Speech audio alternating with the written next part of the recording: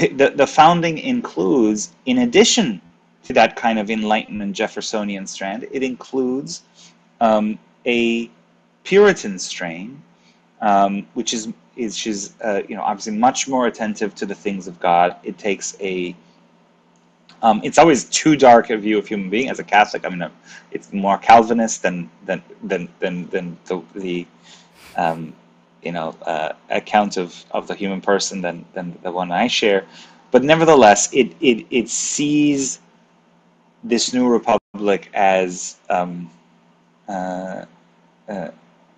having a kind of moral duty and destiny.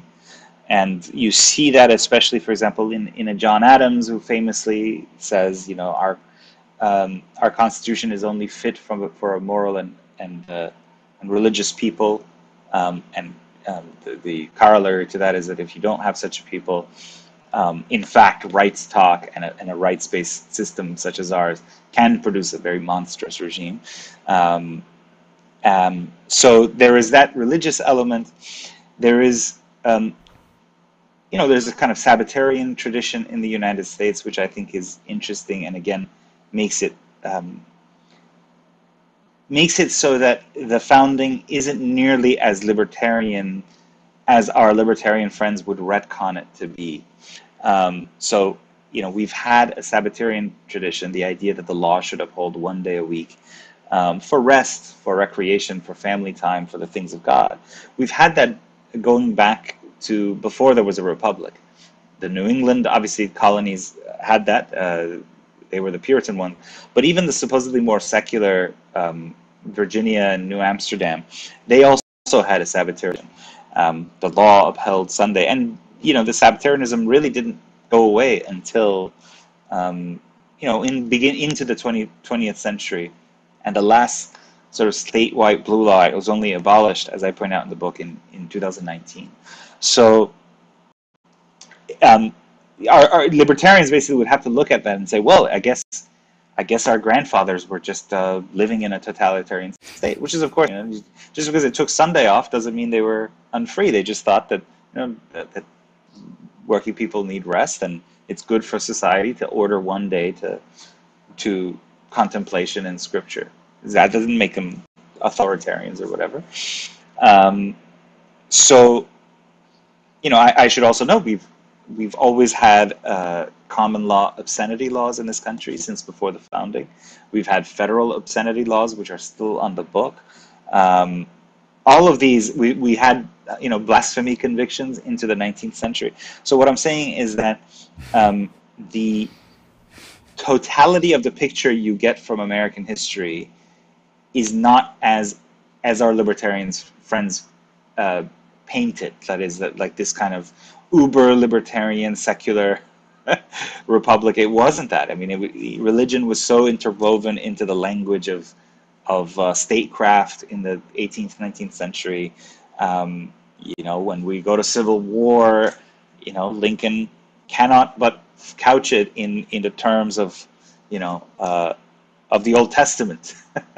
So anyway, the point I'm trying to make here is that yes, we do have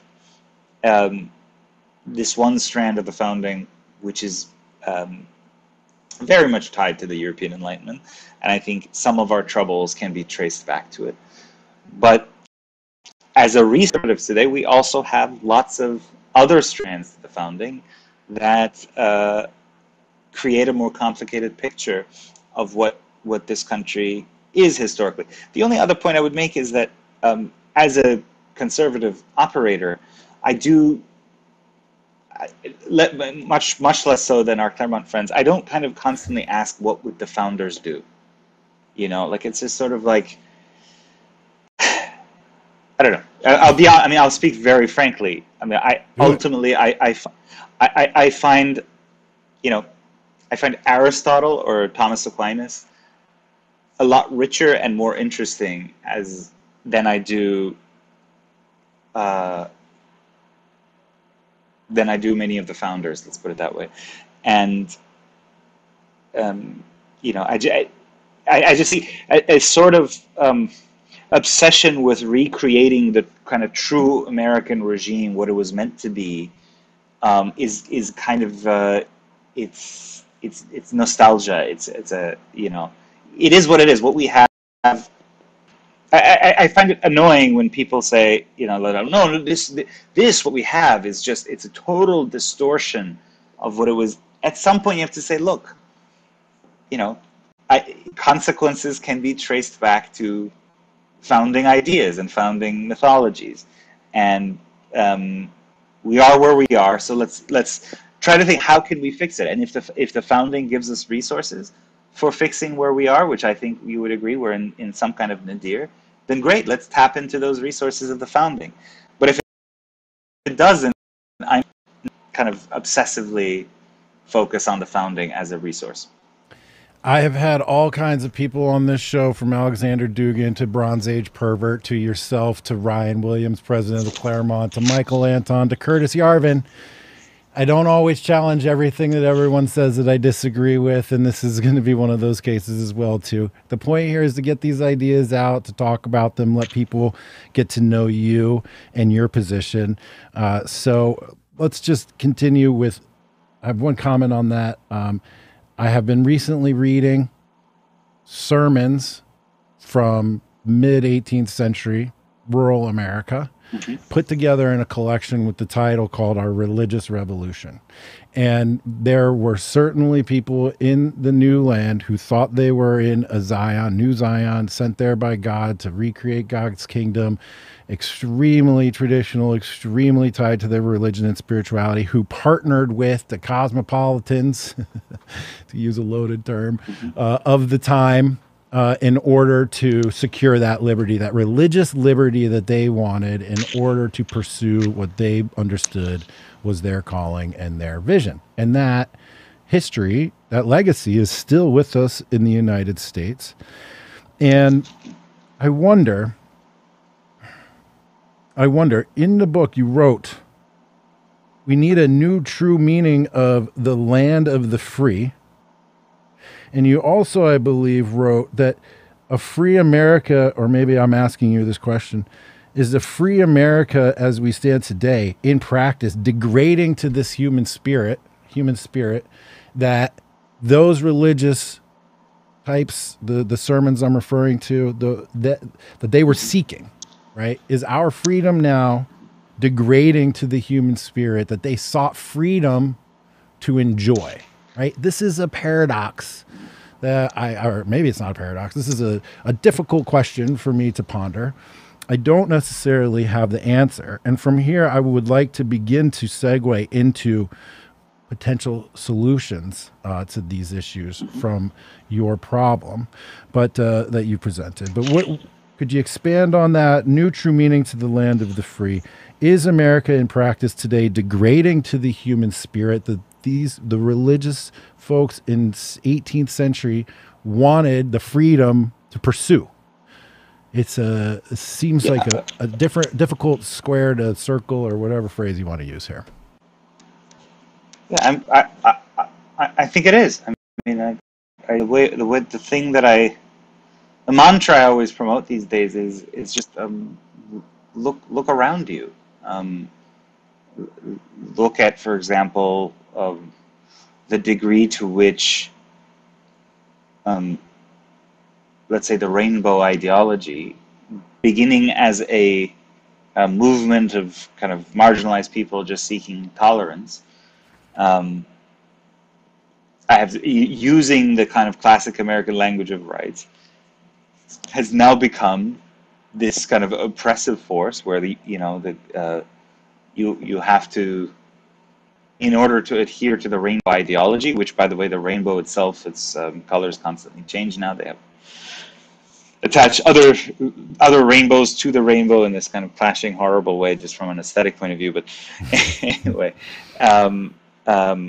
you have to. It forces Americans to voice untruths. It forces them to say, that there are 157 genders, that a man can menstruate, that a man can have babies, I mean, look at the imagery that they constantly push with that. By the way, of like, it's just obvious. It's just a woman obviously taking hormones and therefore has a beard, and they'll like have a baby. There's something very kind of deliberately profane in how they go about doing this. And the United States not only is now in its disordered concept of freedom, degrading the freedom of those 18th century preachers you were talking about, but is also exporting this to every corner of the globe, and through its foreign policy apparatus, through its non-governmental organizations, through its international development aid. If you don't, every country has to move toward this same path of disordered liberalism that we have, and if they don't, then they get demonized, like Hungary. They get treated like second-class nations in the global community, and so yeah. I mean, so my basic point is that I agree with you. I think that what we have today degrades the idea of freedom that this country's deeply religious kind of founding generation aspired after. And it's kind of an academic debate, and I don't want to get into it further, to what degree the disorders that we see today can be traced back to a particular kind of 18th century way of seeing the world or not. I mean, and various theological kind of positions, could they possibly lead to the present moment?